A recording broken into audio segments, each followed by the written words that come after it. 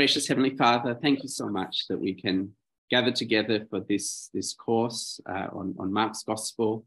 Lord, we thank you for sending your Son, the Lord Jesus, to be our Savior and King. And thank you for this precious opportunity that we have to come together from different places online here to dig deeper into your word, to know the Lord Jesus better, and to be challenged in our living for him.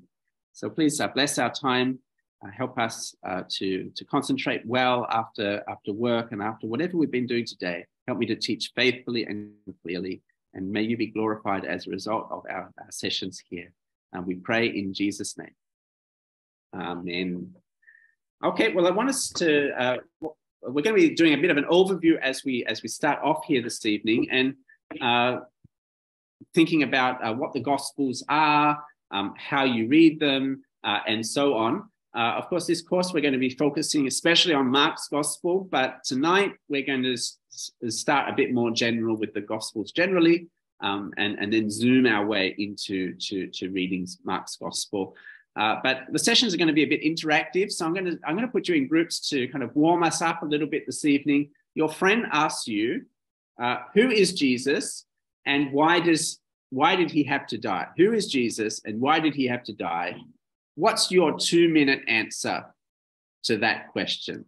We're looking at the Gospels then, and it's always a good question to ask, what is the Gospel? Right? And I think sometimes when we say that, what is the Gospel?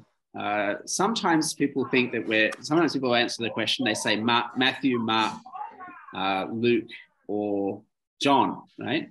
The Gospels. But that's not what we're talking about when we say we're studying the Gospels.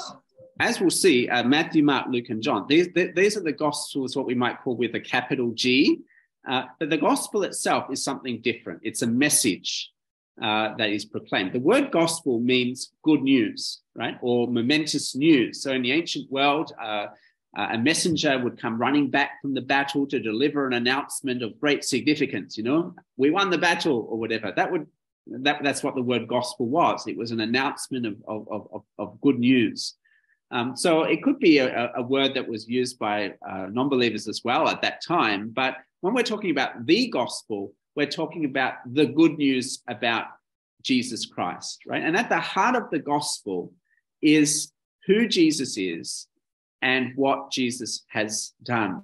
A good summary of the gospel is the good news that Christ died as our Savior and was raised as our King. Christ died as our Savior.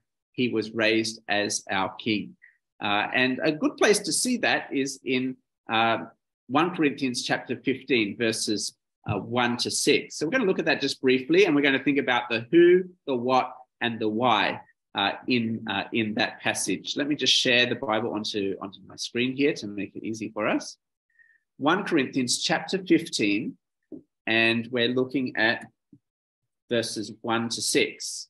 So Paul writes this: I would remind you, brothers, of the gospel I preached to you, which you received, in which you stand, and by which you are being saved, if you hold fast to the word I preached to you, unless you believed in vain. And so we see here that the gospel is something that saves us if we believe it. We have to hold fast to it. And this is the message that Paul received, that he passed on, and we need to cling to. And he says, I delivered to you as of first importance what I also received. So this is the most important. This is the central message of the Bible. And you would have seen this in Bible Overview, those who have taken that. Who is the gospel about? It's about Christ. You see that here, right? Christ died for our sins. And you remember from Bible Overview that Christ, that word means king, God's promised king, the one who will rule over God's kingdom forever. And we're told 4 things about what Christ would do.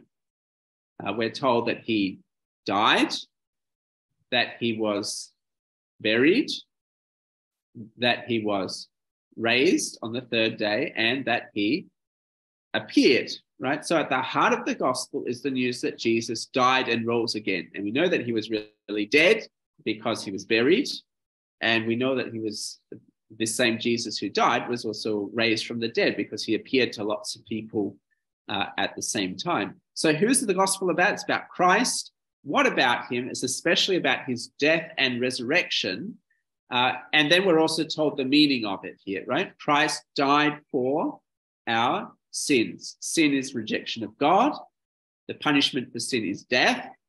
And Christ died for our sins. That means he swapped places with us. We should die for our sins, but Christ swapped places. He died instead of us. It was a substitution. Some of us stayed up quite late watching the World Cup football recently. When there's a substitution, one player goes off, one player goes on in their place. Jesus is our substitute. Yeah. And not only did he die for our sins, he did so in accordance with the scriptures. So it's the Old Testament that helps us to understand the meaning of the death of Jesus, and also helps us to understand the meaning of the resurrection of Jesus. And to put it simply, the resurrection of Jesus means that he is the Christ. He is God's promised king who rules over all the nations forever. So we put that all together then. What is the gospel about? It's about who Jesus is and what Jesus has done. He died as our savior, and he was raised again as our king. Right? Next, we might talk about the response to the gospel. Right? It's important to understand that the gospel is a message, but it's a message that requires a response. And we see the response quite clearly in Mark chapter 1. This is the first words of Jesus in Mark's gospel. And when we read in verse 14, after John was arrested, Jesus came into Galilee proclaiming the gospel of God. Notice the gospel is Jesus' central message. And saying, the time is fulfilled, the kingdom of God is at hand, repent and believe in the gospel. So the right response to the gospel is repentance and belief, or what we might call faith. What's repentance? Repentance is a U-turn. Malaysians are generally quite familiar with U-turns when they're driving, whether it's legal or not, right? But a U-turn is where you stop going one direction, you stop, you turn around, and you go back the other way. That's repentance. It's a change of mind that leads to a change of action. See, if Jesus is raised again as the king of the nations, who's going to rule forever, then that means that I can't be king of my own life anymore. And I certainly can't worship other gods. No, I need to stop, repent, turn around, and let Jesus be the king of my life. And I also need to believe, right? The word believe, it just means to trust or rely or depend. So if Jesus is my savior, if he's the one who's died in my place so I can be forgiven and be made right with God, then I need to stop trusting in myself and my own good works to get myself to heaven. I need to stop trusting in other gods, and I need to trust in Jesus alone, his death alone as my savior. So the gospel is about who Jesus is and what he's done. He's died as our savior. He's been raised as our king. The response to the gospel, repentance, turn to Jesus as king, and faith, belief, trust in Jesus to save us from our sins. Then we could talk about the implications of the gospel. And again, sometimes we get confused here. I think sometimes you ask someone, what is the gospel? They're going to say things like, oh, well, it's about God's love for us, or it's about eternal life, or it's about that we can go to heaven, or these things. Those are not the gospel itself, right? The gospel itself is all about Jesus, his death and resurrection. But those are all the blessings that flow from the gospel. See, as we hear the gospel message and we respond rightly in repentance and faith, that means that we can then enjoy all the blessings of the gospel. Like we can experience God's love for us, we have his Holy Spirit, eternal life. We can have the hope of going to heaven and all of those wonderful blessings that we have, right? So we've got the gospel itself, focused on Jesus, our response, repentance and faith, and then the implications, all the blessings that flow from putting our trust in Jesus. So that's the gospel message. So what then are the gospels, right? And now we're talking about with a capital G, right? Let me share my slides again at this point. what are the Gospels with a capital G? And essentially what the Gospels are is the gospel message written down. Let me say that again. Essentially what the Gospels are is the gospel message written down.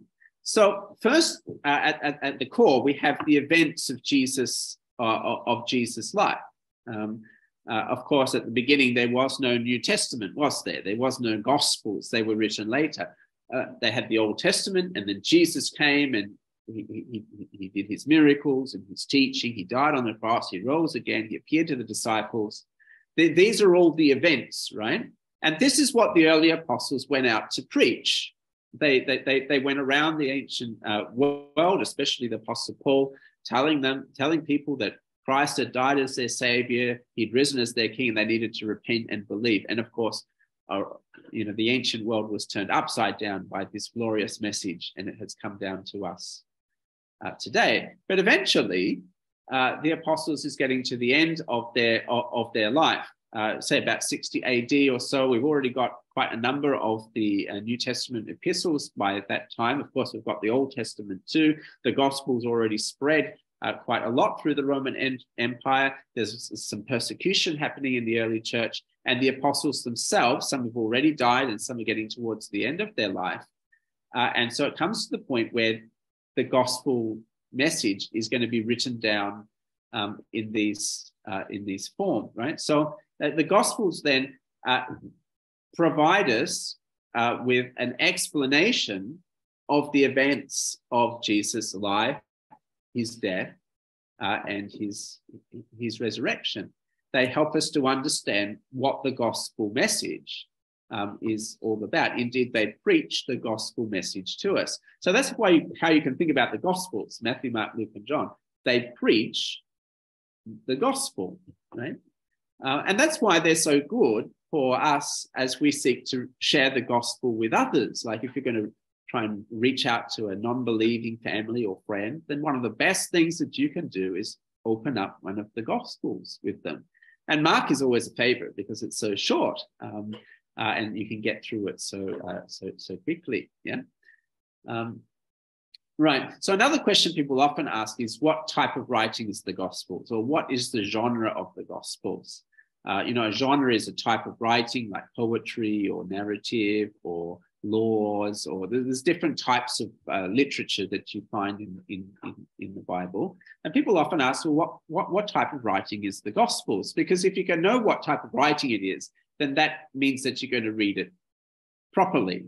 Because the way you read a piece of poetry is quite different to the way that you read a law textbook, isn't it? I mean, they're quite different mediums, right? So we want to know what kind of writing we're looking at so that we read it as it was intended.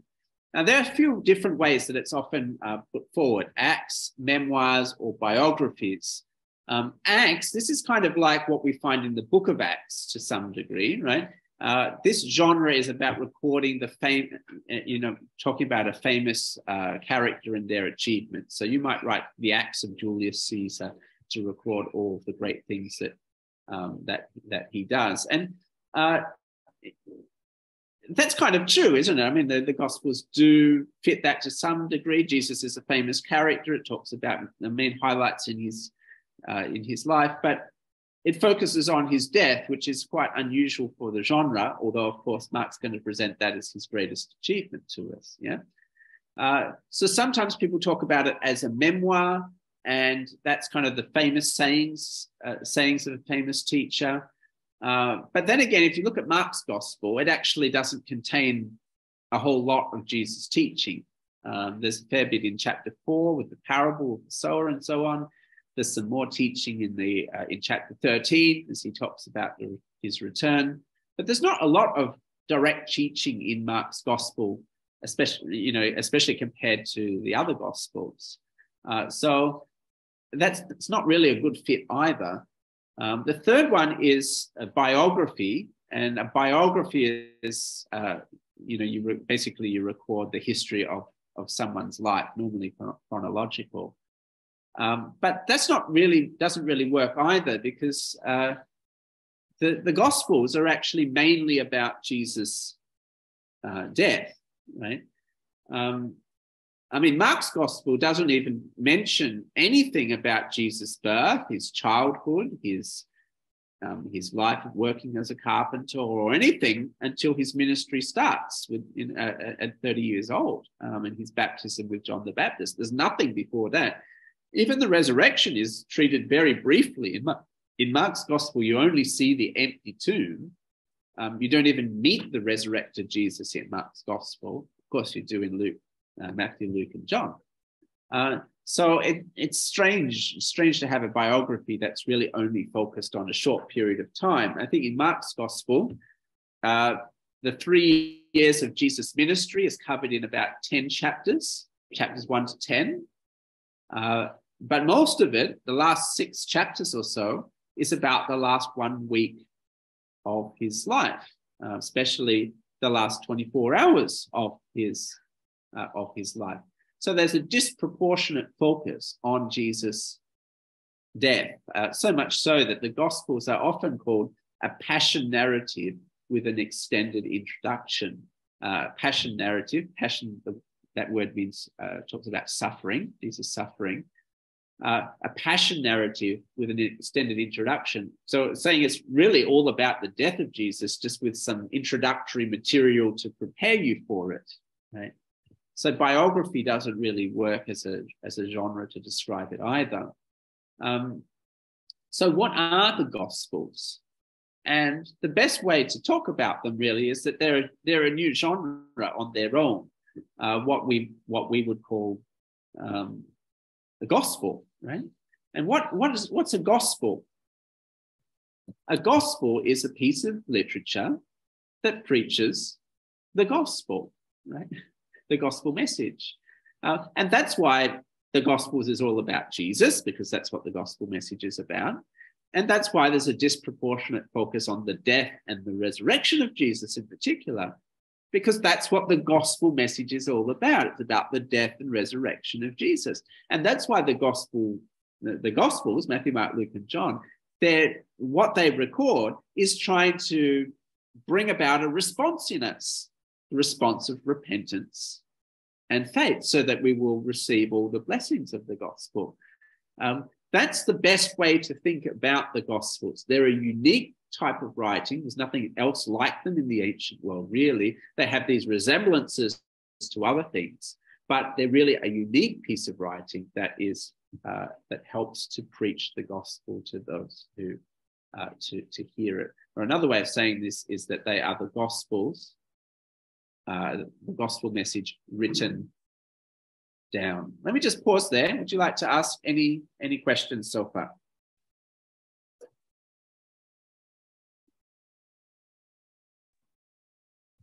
Tim, I have a question. Great, go ahead. Yeah. So in real life, right, I have one Malay friend that I respect and we feel so safe. Okay, so there's only one gospel message, right? The good news, Christ died as our Savior, rose as our King. There's only one gospel message, small g, right?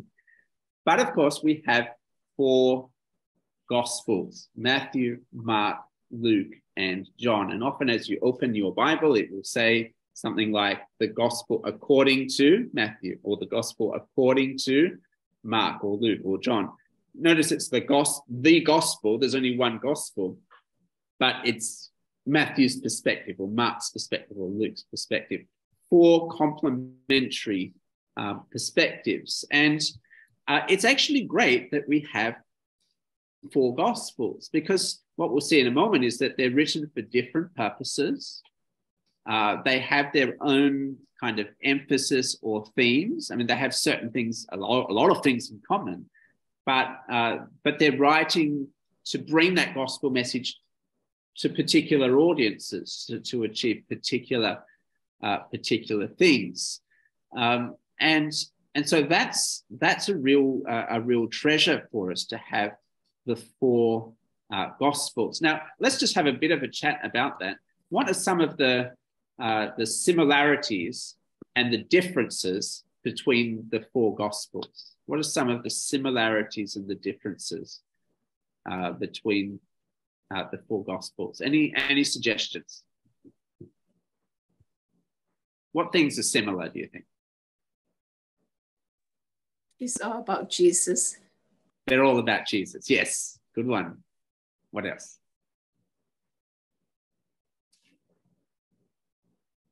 I think they go on.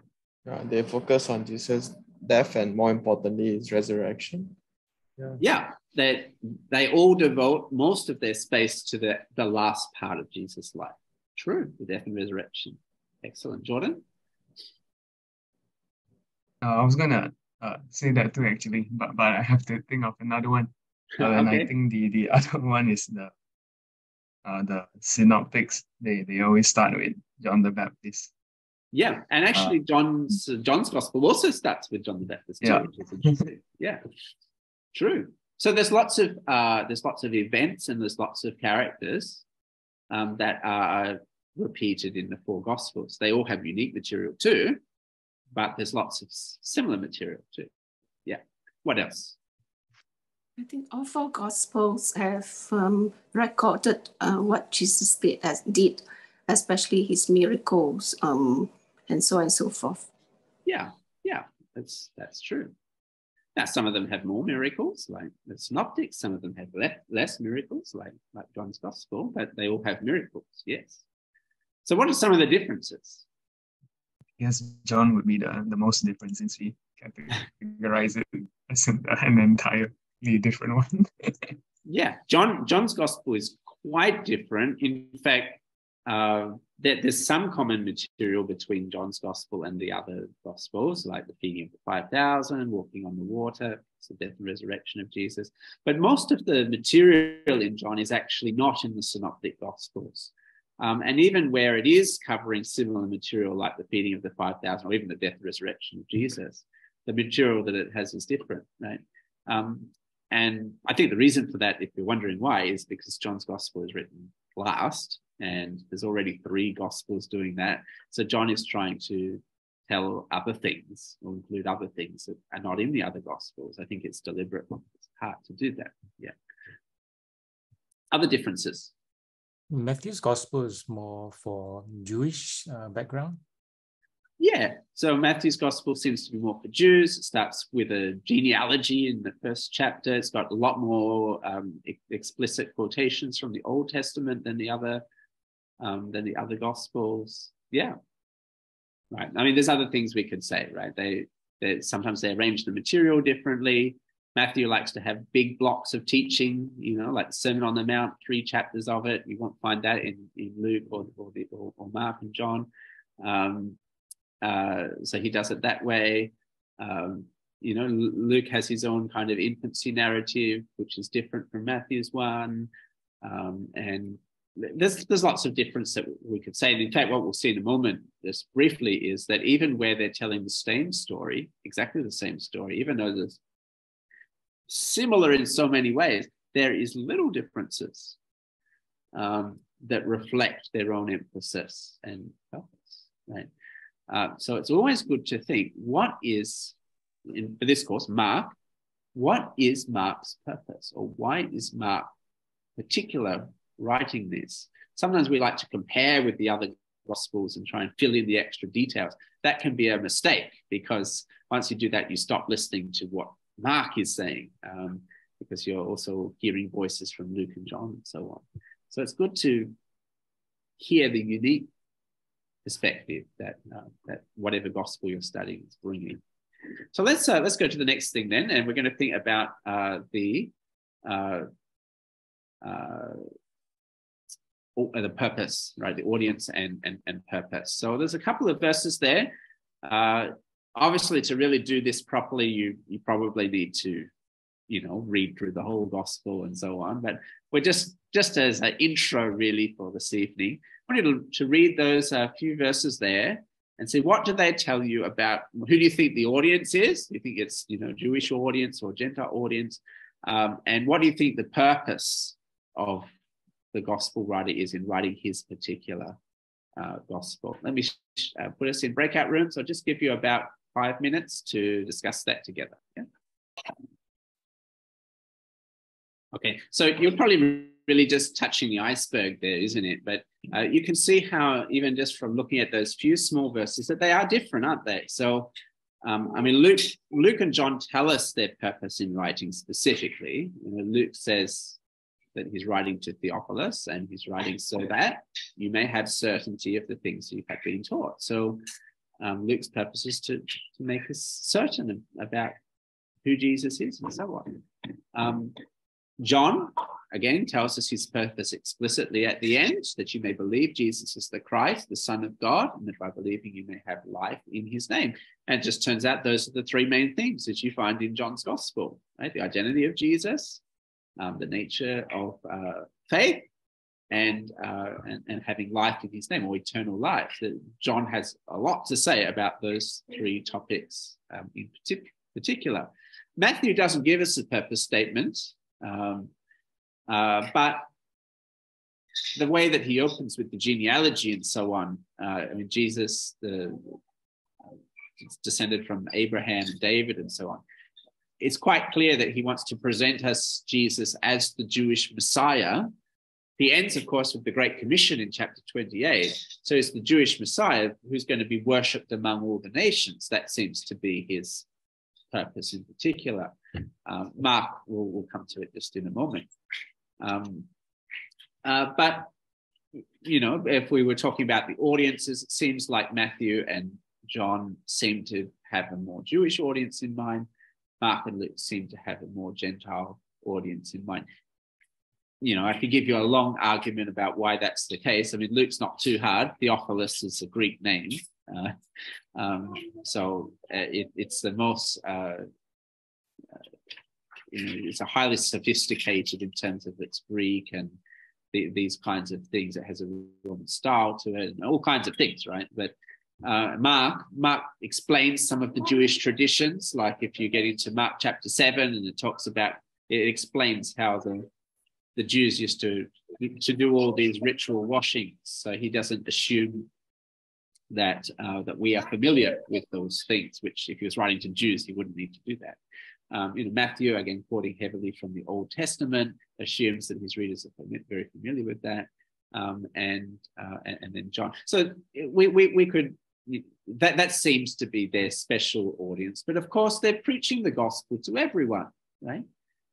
Even Matthew, the so-called most Jewish of the Gospels, it ends with the Great Commission, go and make disciples of all nations. He's clearly concerned that the gospel goes to the nations, not just to the Jews, you see. So you can't push this, too far. We're just saying that they may have a specific group in mind, just as you maybe would for a sermon. When you're preaching a sermon, of course, you're preaching to everyone who's there. But you might also tailor the sermon to a specific group. If there happens to be more young adults or the more elderly people, then maybe that shapes how you deliver the sermon, you see. And I think that's a good way of thinking about it. Okay.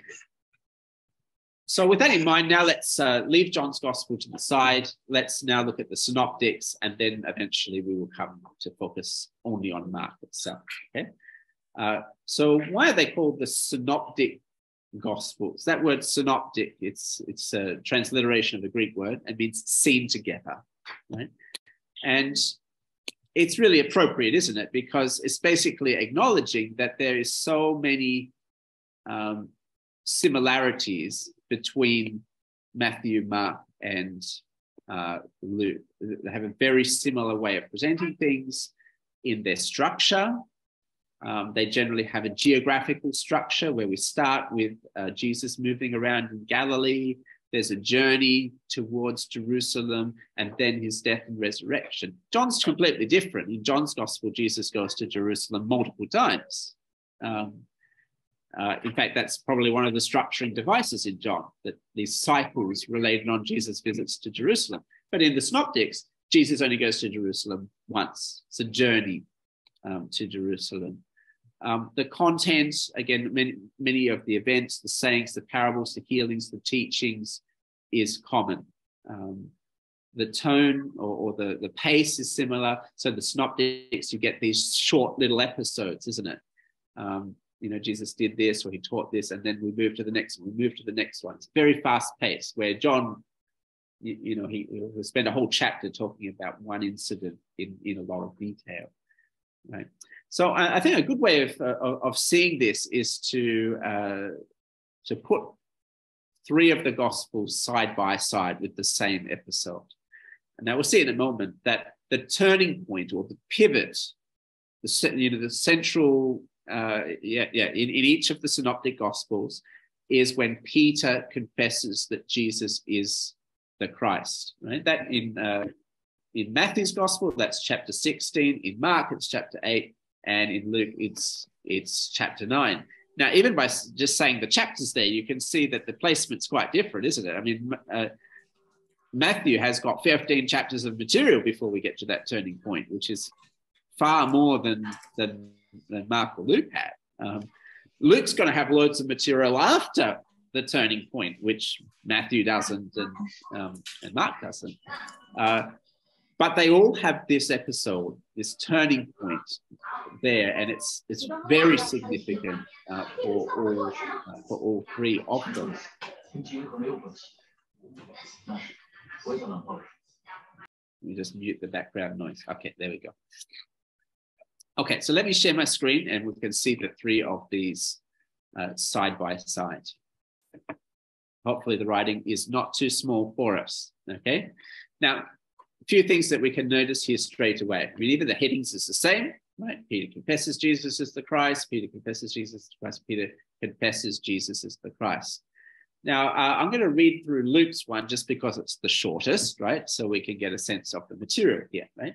Now, it happened that as he was praying alone, the disciples were with him, and he asked them, "Who do the crowd say that I am?" And they answered, "John the Baptist, but others say Elijah, and others, what one of the prophets of old has risen." Then he said to them, "But who do you say that I am?"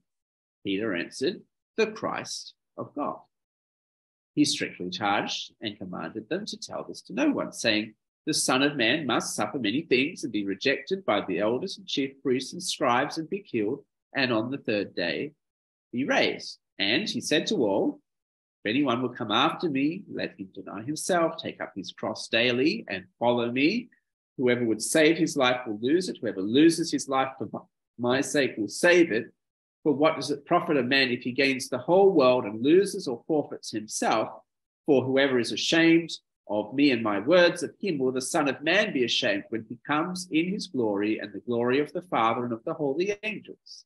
But I tell you, there are some standing here who will not taste death until they see the kingdom of God." Okay? So you can see that it's actually three main sections here. And this, by the way, makes a really great evangelistic sermon, right? The first section, who is Jesus? He's the Christ.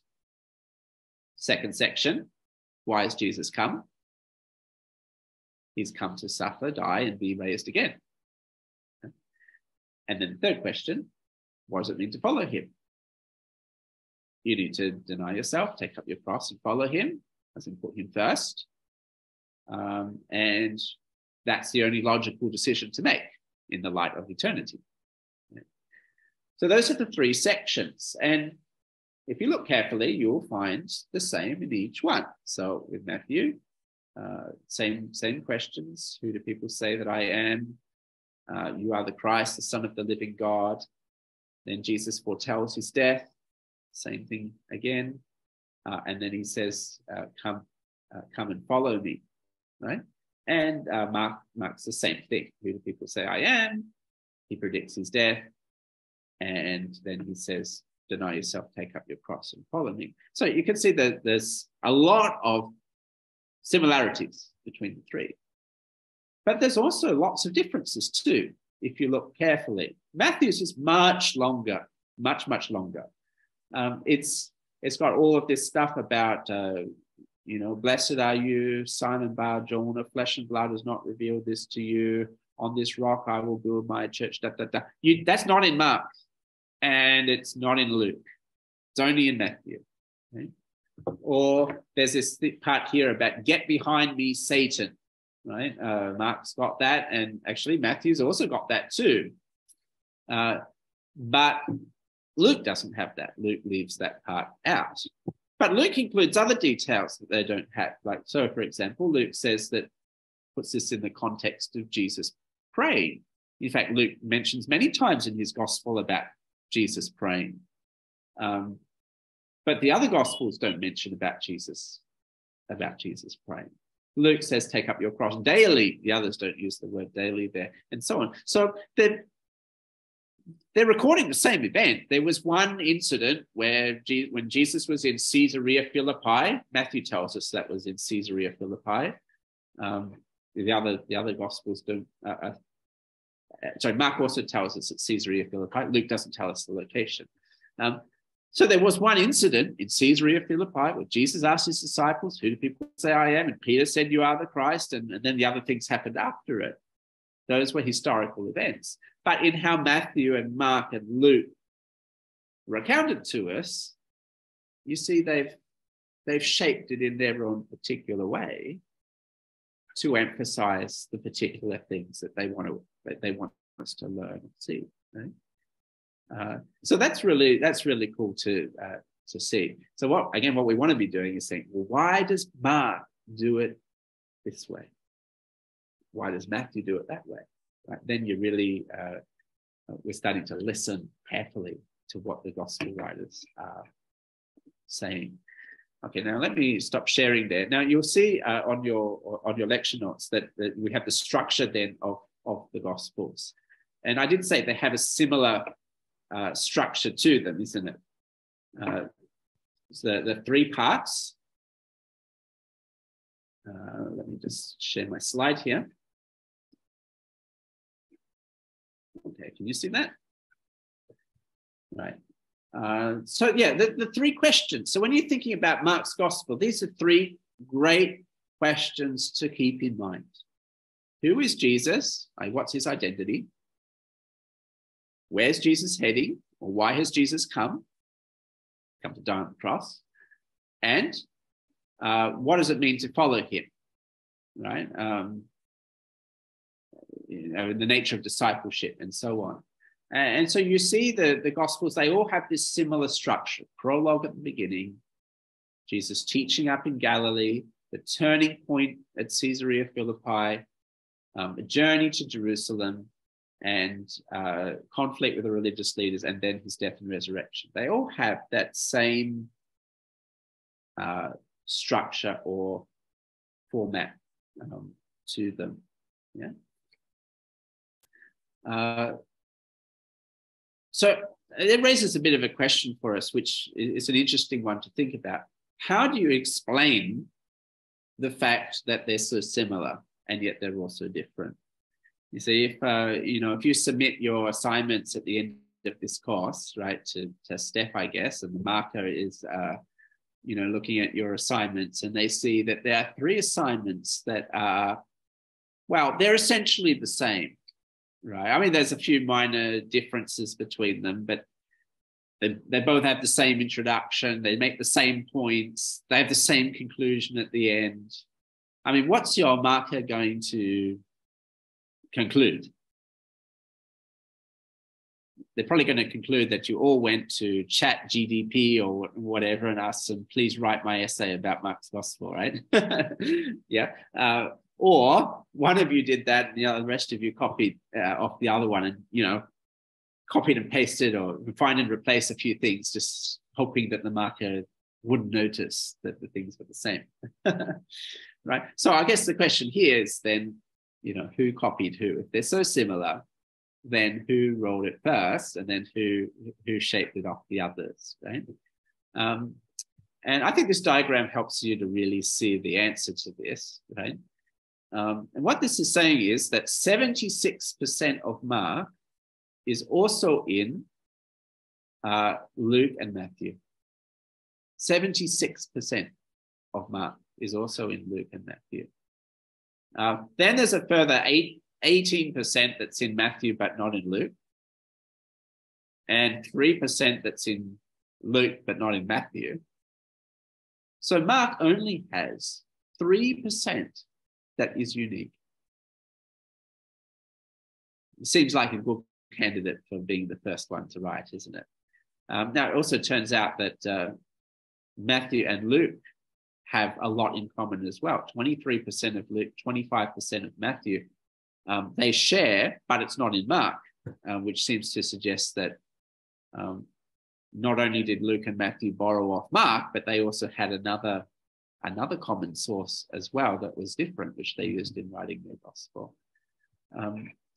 And John is clearly quite different to the three.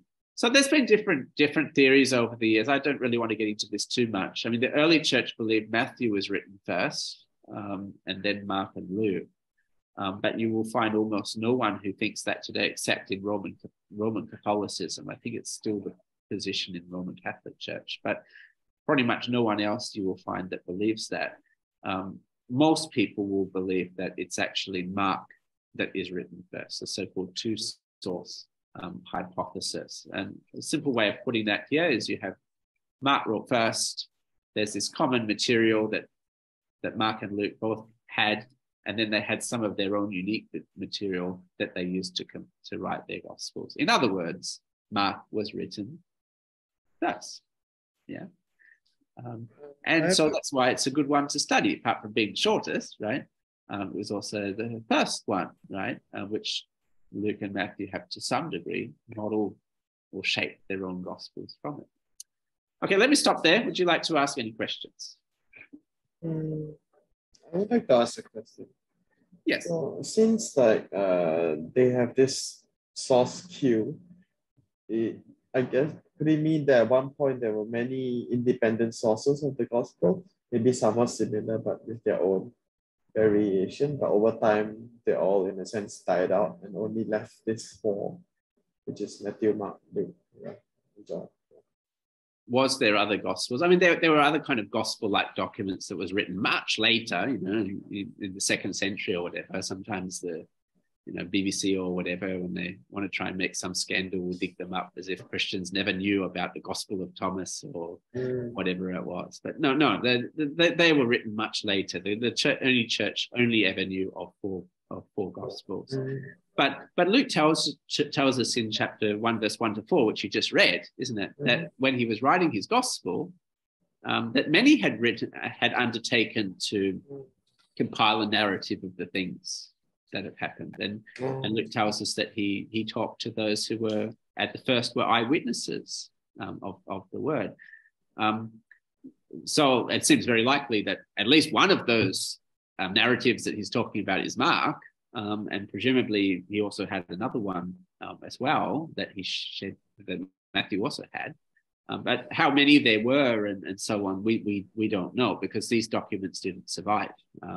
All we have is Matthew, Mark, Luke, and John. Whatever their sources were, we don't have those anymore. Yeah.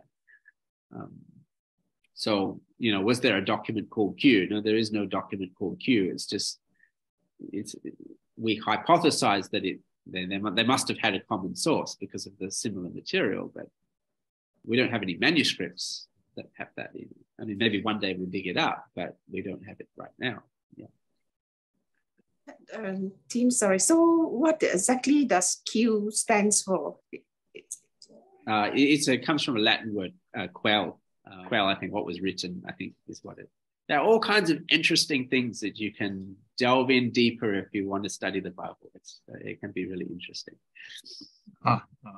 Tim is. Yes, Jordan, go ahead. Okay, so from church tradition, it is held that Matthew and John wrote their respective gospels. So we know that they are apostles, whereas Mark and Luke are not apostles. So how did we come to accept them as authoritative sources? We came to accept them because they're associated with the apostles. Yeah. You'll see that in a moment with Mark, but as I said, also with Luke, he was travel companion with Paul, and he's also associated with Peter in the New Testament too, and so on. So that's why the books of the New Testament are in.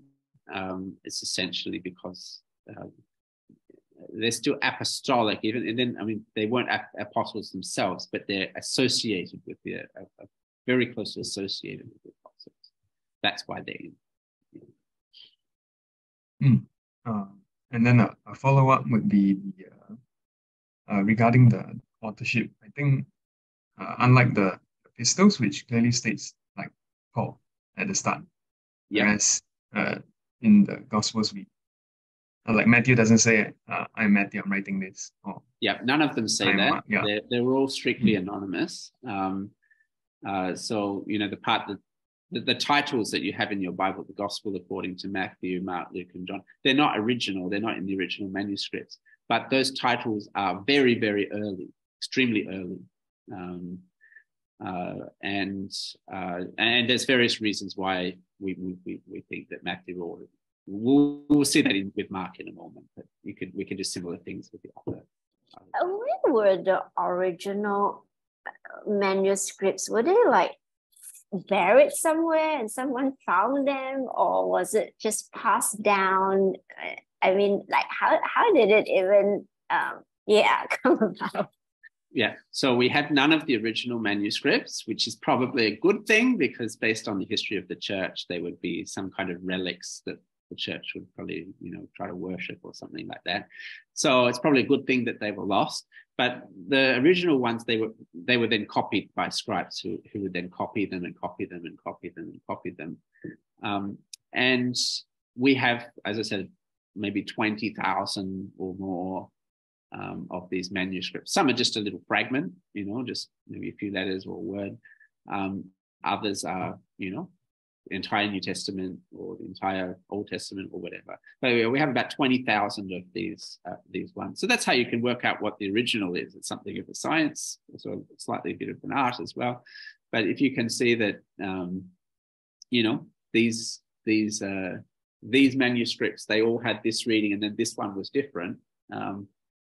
So which one was the original, or which one was the mistake? There are various ways that you can work out what the original is. If it's ever unsure, then you'll just find that as a footnote in your Bible, right? That's where the footnotes come from. But they're usually over very, very, very minor things. It's not that there's going to be some manuscript difference and then suddenly Jesus is not divine anymore, or he didn't die on the cross, or there's no more eternal life for you.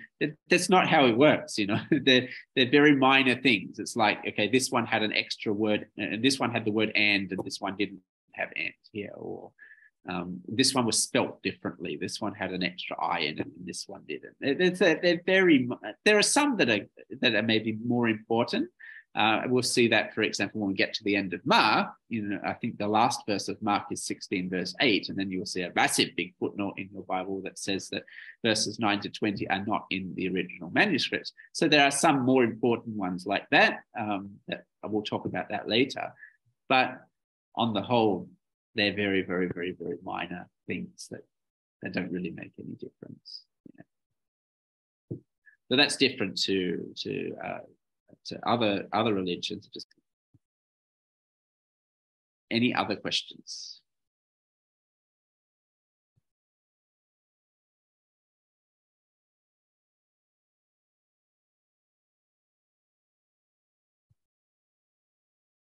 Okay, I think we've only got another half an hour. Why don't we kind of get into Mark itself? And I hope I can give you a bit of a teaser here of why this book is so great that we can study it for the rest of this course. Okay, so let's go there. All right, let me share my slides here. Okay, so we've already started to get into this, but first the authorship, right? So strictly it's anonymous. There's the title that was added later, but it was actually very early, the Gospel according to Mark. So how do we know that Mark wrote the Gospel of Mark?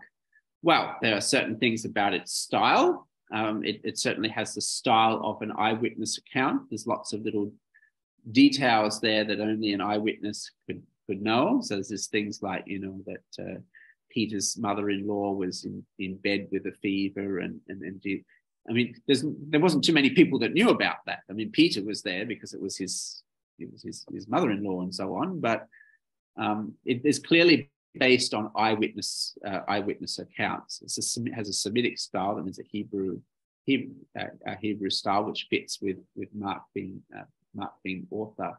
But it's mainly the external evidence that's quite suggestive along these lines. So here's some of the quotes from the early church. Firstly, Eusebius, he writes this. The elder used to say this: Mark became Peter's interpreter. He wrote accurately all that he remembered, not indeed in order of the things said and done by the Lord, for he had not heard the Lord, nor had followed him, but later on followed Peter, who used to give teaching as necessity demanded, but not making, as it were, an arrangement of the Lord's oracles, so that Mark did nothing wrong, and in thus writing down single points as he remembered them. For to one thing he gave attention, to leave out nothing of what he had heard, and to make no false statements in them. Right? So you see what Eusebius is saying here. He's saying that he wrote down his gospel based on the teaching of Peter, which makes a lot of sense when you read the Gospel of Mark, that it's Peter's mother-in-law. Peter confesses Jesus is the Christ. Peter's the one who denies Jesus 3 times. Peter's the one who's there at the tomb. Peter's the one up there on the mountain of transfiguration, and so on. There's a lot of stuff about Peter in Mark's gospel, right? That makes sense of this, yeah. Irenaeus, so 130 to 200 AD. Peter and Paul were preaching the gospel in Rome and founding the church there. After their departure, Mark, Peter's disciple, has himself delivered to us in writing the substance of Peter's preaching. And then he continues, after the death of these, Peter and Paul, Mark, the disciple and interpreter of Peter, also handed down to us in writing the things preached by Peter. So again, it's very similar. It's called Peter's disciple. He's writing down what Peter preached. Anti-Marcionite prologue. These links here is where you can find these online if you want to read it in full, right? Mark declared he was called Stump Fingers because he had rather small fingers in comparison with the stature of the rest of his body. I like that little historical detail there. He was the interpreter of Peter. After the death of Peter himself, he wrote down the same gospel in the region of Italy. Oh, that's interesting, because there it tells you the tradition of where he wrote it from. So if we say that Mark is written to a Gentile audience, well, that's not very surprising if he wrote it in Italy, right, which is where Rome is. And Tertullian, while that gospel which Mark published may be affirmed to be Peter's, whose interpreter Mark was. So you can see that the kind of early church testimony here is quite consistent and also universal in its belief that John Mark wrote this as Peter's interpreter. Right? And of course, that's where the title, the Gospel according to Mark, therefore came to be attached to it. I think that the evidence is actually quite compelling, and there are very few people who will contest that, actually. Yeah. So who is this Mark? I mean, we said that Mark wrote it, but who actually was he? The New Testament tells us quite a lot about him. He was a resident of Jerusalem, Acts 12. He traveled with Paul and Barnabas on one of their missionary journeys, the first missionary journey.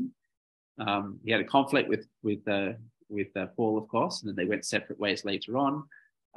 So Paul didn't take him along on his second missionary journey. Instead, he traveled with Barnabas to Cyprus and other places. He's the cousin of Barnabas, according to Colossians. He's with Paul in Rome during his first imprisonment. To Timothy, Paul asked Timothy to bring Mark to Rome. One of the beautiful details about that is that even though Mark and Paul clearly had a falling out when earlier on, they were reconciled by the end. Isn't that beautiful? And he's with Peter in Rome when he writes 1 Peter. And so that's helpful for us to see the direct association with Peter in his epistle. Right? So those are some of the things that we know about Mark from the New Testament itself, which is consistent with the testimony of the early church outside them. Okay, any questions?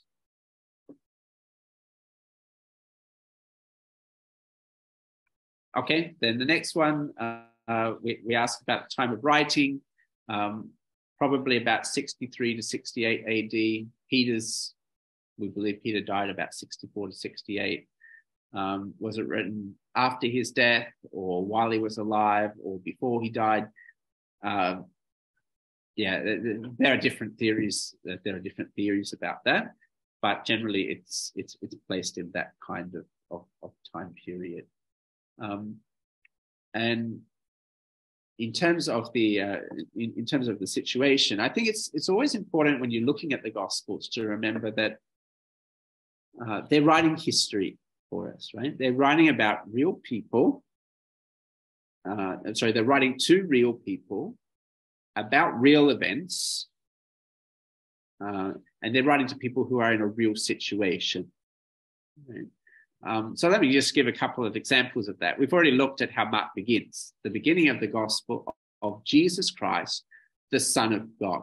Now, you might know that the Caesar around this time, they believed that they were the Son of God. You can find coins from this time period in history where the emperors refer to themselves as the Son of God, because some of the early emperors thought of themselves as divine, like gods, and then their sons, therefore, referred to themselves as the Son of God, as themselves kind of taking on this divine stature to them.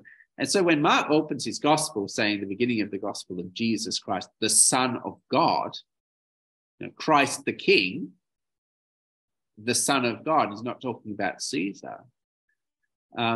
That's a very, very provocative thing to write in the first century. And so it's not surprising then, of course, that the early Christians were persecuted. We know they were persecuted by the Jews, but they were also persecuted by the Romans too. And so one of the big themes we'll see in Mark's gospel is of the theme of fear and faith. And fear is presented as the opposite of faith. In many ways, Mark's goal is to encourage us to fearlessly, boldly proclaim the gospel, even though you're going to suffer for it. And perhaps why he's doing that is because he knows he's writing to Christians in the first century who are suffering at the hands of the Caesars and the Jews and so on. Right? So always remember that we're talking about real events. It's written to real people who are in a particular situation, and therefore the gospel is shaped towards that particular audience. Okay, that's what we call historical context. Historical context, we're thinking what's going on in history at the time it was written.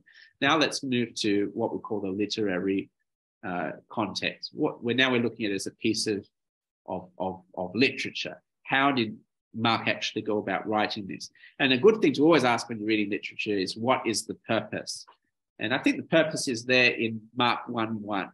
Right? It's not an explicit statement like in Luke and Matthew, but Luke and John, but he begins his gospel, the beginning of the gospel of Jesus Christ, the Son of God. And I think that's quite a clear marker that Mark wants us to focus on the identity of Jesus. And he wants us to conclude that Jesus is the Christ, the Son of God, to respond in repentance and faith to that. That seems to be his kind of, his big purpose, if you were to name one. That doesn't mean he didn't have other sub-purposes along the way, right? But that seems to be a big one for him. And I think that's kind of borne out in the structure of Mark's gospel too. So let me share my slides here. So we've already said that Mark is basically a gospel in two halves, right? With a turning point in the middle. And the turning point is where Peter says, you are the Christ, right? That's when Jesus starts predicting his death. He hasn't done that beforehand. So the first part of Mark's gospel, chapters 1 to 8, is really especially focusing on the question, who is Jesus? Or what is his identity? Right? Then we have the turning point or the pivot. Right? Then we have the second half of Mark's gospel. There the focus shifts, especially to why has Jesus come and what does it mean to follow him. So chapters 8 to 10 has got a lot of stuff in it about discipleship, and of course the last chapters has got a lot about his death and resurrection. Right?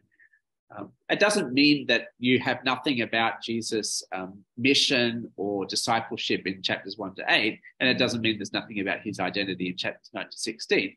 But in terms of the focus, that's how you can look at it. If you want to keep it really simple, right? Gospel in two halves, 1 to 8, 9 to 16. Who is Jesus? What does it mean to follow him?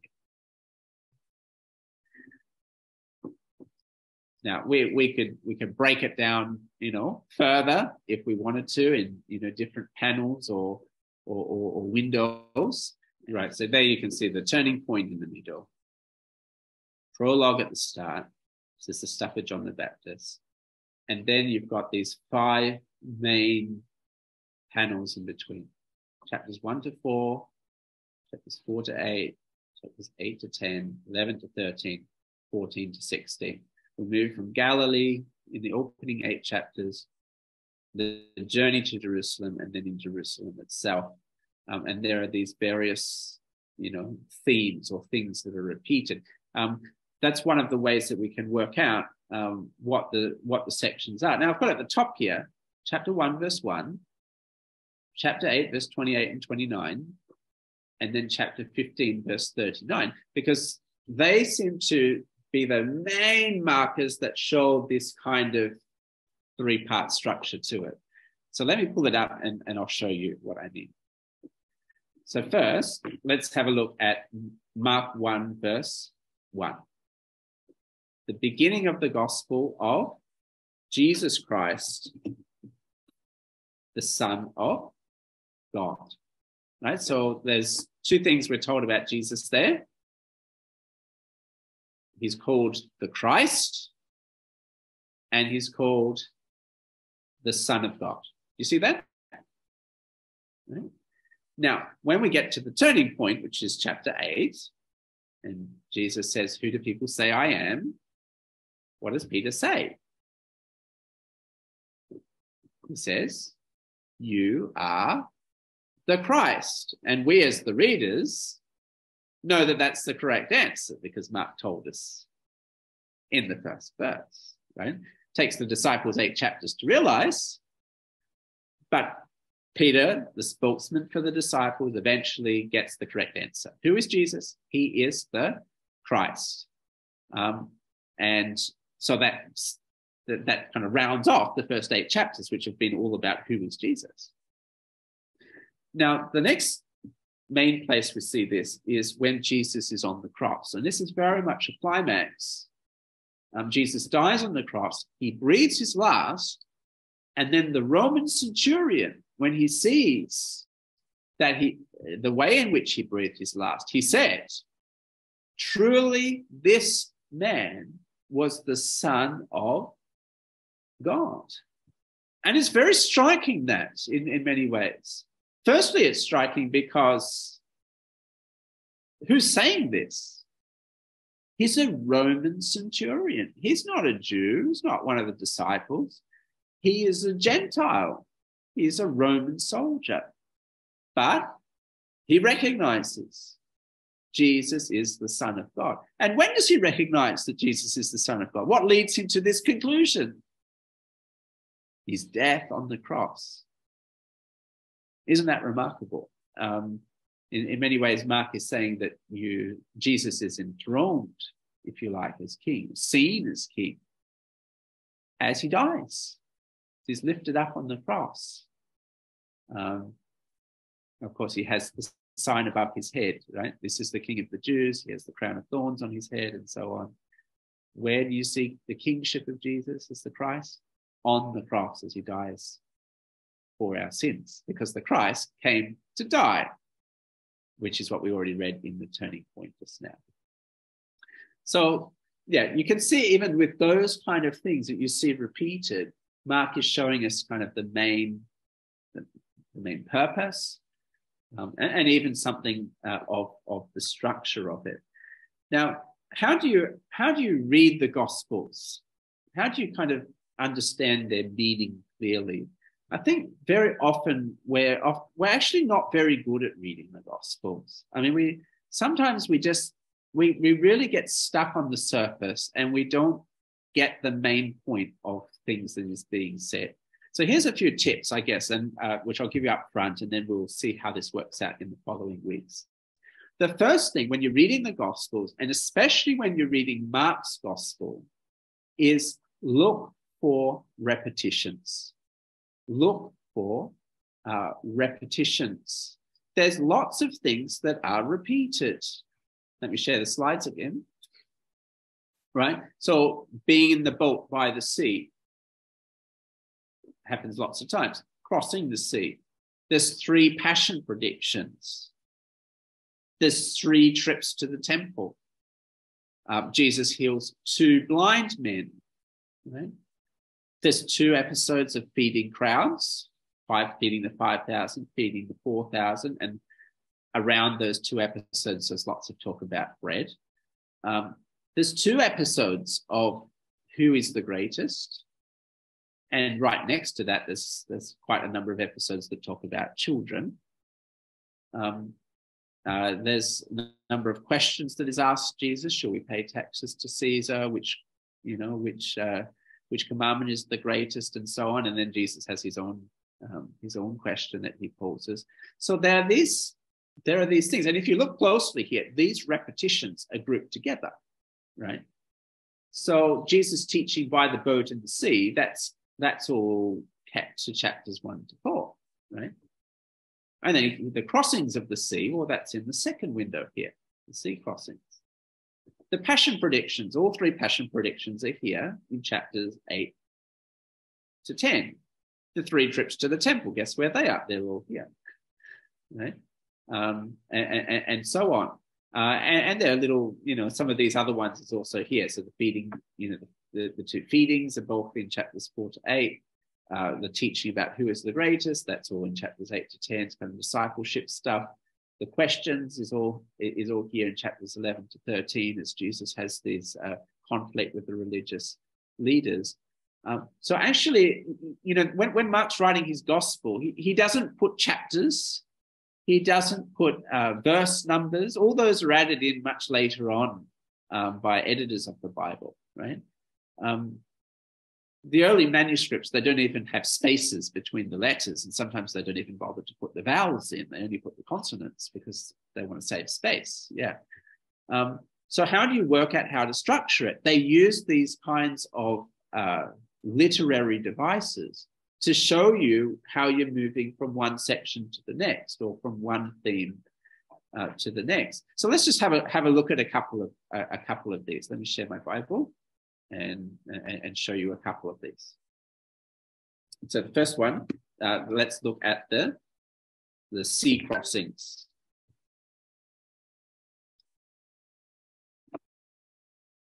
Okay, so the first sea crossing, chapter 1, verse 16. So just after the prologue, which I think ends at verse 15. Passing alongside the Sea of Galilee, he saw Simon and Andrew, the brother of Simon, casting a net into the sea, for they were fishermen. Next part we see is chapter 2, verse 13. He went out again beside the sea. And notice that word again there. That's Mark's not so subtle way of reminding us, hey, do you remember this is not the first time that this happened? You need to remember that this already happened in chapter 1, verse 16. He went out again beside the sea. All the crowd was coming to them. He was teaching them, right? Then chapter 3, verse 7. And again, note you see the progression that's happening here.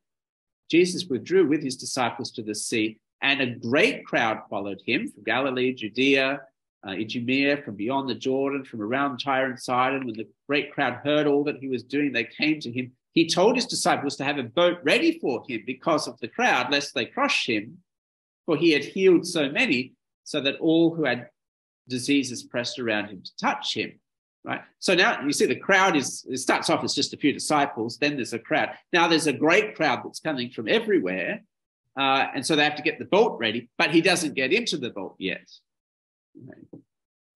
Then chapter 4, verse 1, again, he began to teach beside the sea. A very large crowd gathered about him so that he got into the boat and sat on it.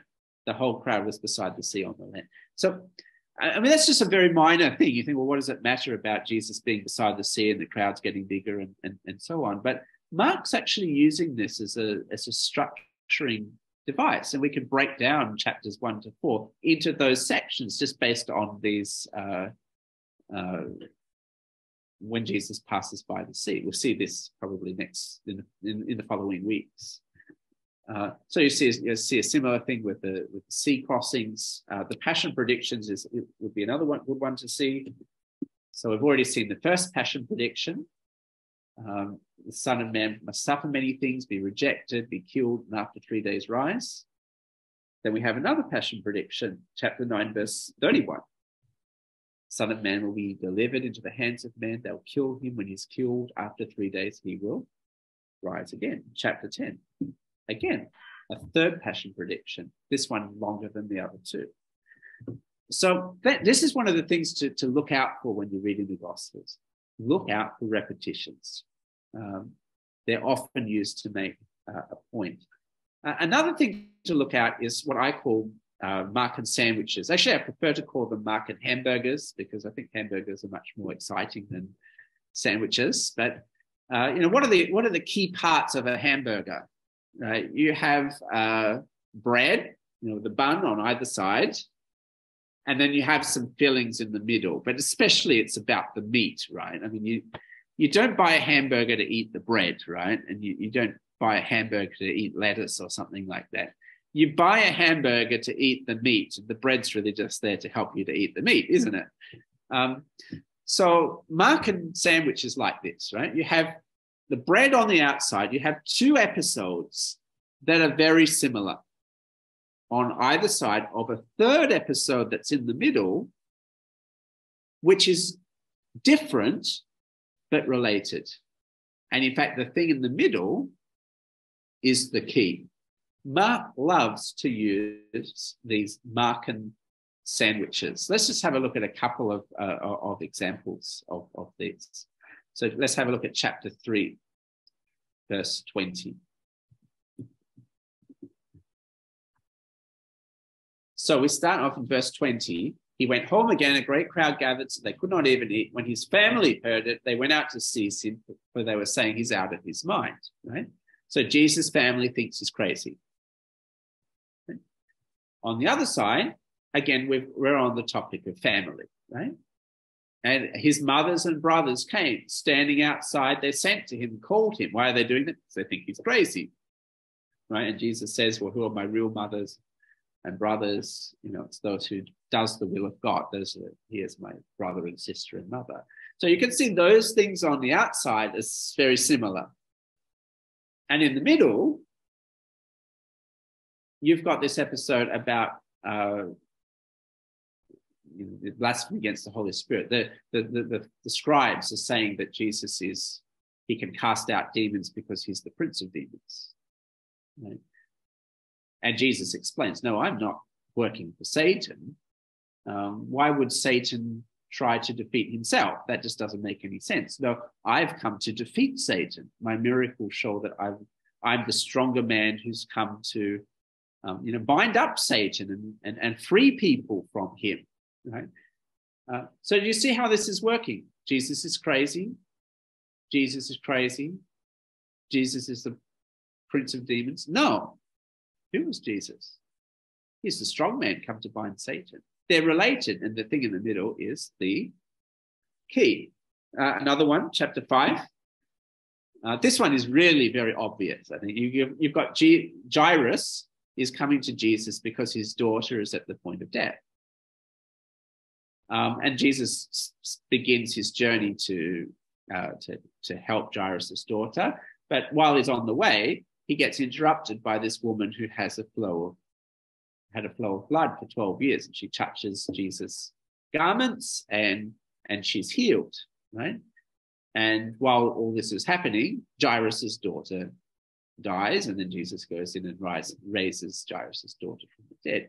So it's quite obvious that this is a sandwich. Start with Jairus and his daughter. We end with Jairus and his daughter.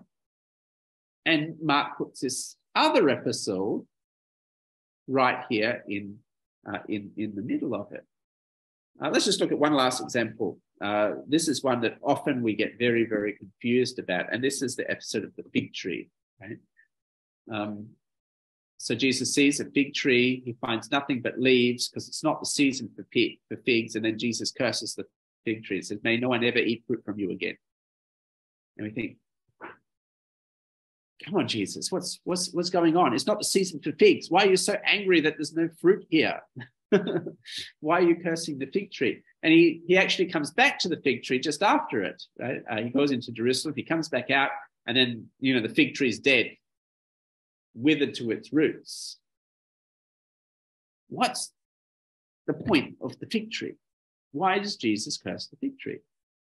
Well, this is a Markan sandwich. And in the middle, Jesus cleanses the temple. Now, what would help you to make sense of all this is if you realized that the fig tree in the Old Testament was one of the metaphors to describe Israel, right? So Jesus comes as the Jewish Messiah. He's expecting fruit, especially as he comes into the temple. And that's not what he finds. He finds money changers and so on, but not people welcoming him as the Messiah. And so what is happening with the fig tree, as in there's going to be judgment that is going to be coming on Israel for their rejection of the Messiah. What's happening in the middle, the meat, helps you to make sense of what is happening on the outside. So Mark loves these Markan sandwiches. This one also helps you to see that another kind of thing to really keep in mind here is that we need to look out for Old Testament allusions. Again, if you don't know about the fig tree in the Old Testament, you're going to be really confused about Jesus cursing the fig tree. But there are lots of these kind of things that you find in the Gospel. So another example, Jesus says they were like sheep without a shepherd. That's actually a quotation from a couple of places in the Old Testament. Or at Jesus' transfiguration or at his baptism, similar words. This is my beloved son, listen to him. Or Jesus says in the Garden of Gethsemane, remove this cup from me. What cup? What cup's he talking about? If you read the Old Testament, you'll be able to make sense of what he's talking about here. So look for repetitions. Look for these sandwiches in particular. Look for Old Testament allusions. All this is showing you that the gospel writers have very carefully crafted what they're writing, you see. It's not just a random collection of stories that they have strung together. It's carefully and thoughtfully arranged to teach a message. They're theologians who want us to understand who Jesus is and why he can respond rightly to them. So often we just miss what they're saying because we don't notice the repetition. We don't see the sandwiches. We're not maybe very familiar with the Old Testament. It just kind of washes over our heads and we think, oh yeah, Jesus is doing miracles. That shows that he's from God. Well, yes, it does show that he's from God, but there's more that is being communicated than just that simple truth. Another thing to think about when you're thinking about the Gospels is the characters, right? It's a narrative. In a narrative, you care about the setting, you care about the plot, you care about the characters, right? So there are various characters. Jesus is the main character, of course. You've got the opponents. Any good story will have the bad guys in it. You've got the disciples who are usually quite dumb and confused most of the time. You've got the crowds who gather around Jesus but never really believe in him. And then you've got the suppliants, these individuals that come to Jesus, like Jairus or the woman with the blood. These are usually the model characters that we are to identify with. And the gospel writer, Mark, uses these characters to help us to think about how we should respond to Jesus. So as we see how Jairus responds to Jesus, or the woman responds to Jesus, or how the Pharisees responded to it, we think, is that a good response? Or is that a bad response? And what's my response? Am I going to respond like them, or am I going to respond in some other way? So the characters draw you into the story and are actually one of the ways in which the gospel writers bring about a response in your heart as the reader. The plot, right? So any good story will have has a very simple structure to it. If you ever like Lord of the Rings, for example, how does Lord of the Rings work? Well, you start in Bag End, right? It's Bilbo's birthday and all of that. That's the setting. And then you need a problem, right? Any good story has a problem.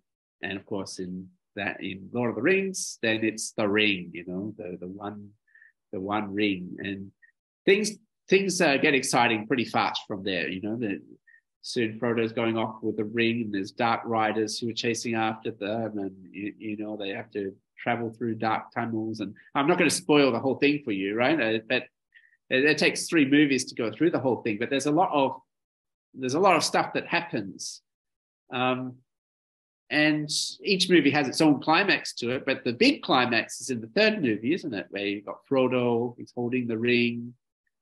Is he going to destroy it, or is Gollum going to get it, or is Sauron going to get it, or what's going to happen? It's this, this great tense moment, and then it all gets resolved, right? And eventually it ends. They're back at Bag End, and it's all happily ever after. That's any good movie, any good book has that kind of structure to it. The Gospels have that structure to it. Even the individual episodes have that kind of structure to it. Like with Jairus, you meet Jairus, his daughter's on the point of death. Jesus gets interrupted. She's already dead. He puts everyone outside. Right, then he raises her from the dead. And we come out here and there's a new setting. It leads on to the next story. So the gospel writers are kind of master storytellers. And it's helpful to just be aware of that. If you're ever trying to teach them, is to just realize how they're telling the story. It will help you to tell the story in a more interesting way too. Okay, let me put that. Okay, and then we can look for some themes. And these are some of the themes that you will see in Mark's Gospel: kingdom of God, identity of Jesus, fear versus faith, proclaiming the gospel, the necessity of Jesus' death, the nature of discipleship. We'll come back to these in the following weeks. But those are some of the big things, I guess, that Mark is on about. Let me just pause there. Any last questions you want to ask before I kind of bring things together and wrap us up for tonight? I had a question, but I think this is best served for when we get to it. It's regarding the centurion's pronunciation that Jesus is the Son of God. So from the centurion's point of view, being a Roman, how should we understand what he's trying to say when he says this person is the Son of God? It means he's the king. Yeah, he's the divine king. Yeah. Because that's what Caesar's claimed, you see. That's the kind of historical context. And he's a Roman centurion, right? So he'll be well aware of the claims of Caesar, Yeah, he's the divine king. I think that's probably what he had in his mind, yeah. Is it a common title that's been thrown around in Roman literature, that Caesar is the Son of God? Yes, it's very common. Yeah, as I said, it's on all the coins. You can dig up coins where it has that minted on it. Yes, it's very common. Okay, thank you. Any other questions? I mean, even whatever's going on in the mind of the centurion, that's the conclusion also that Mark wants you to come to as well. Because, right, we're seeing things through the eyes of this, of the various characters and so on, and that's the conclusion that Mark wants us as Gentiles also to come to as we see the death of Jesus. You know, what do you see as you see this man hanging on the cross, naked and crucified? You just see a pathetic,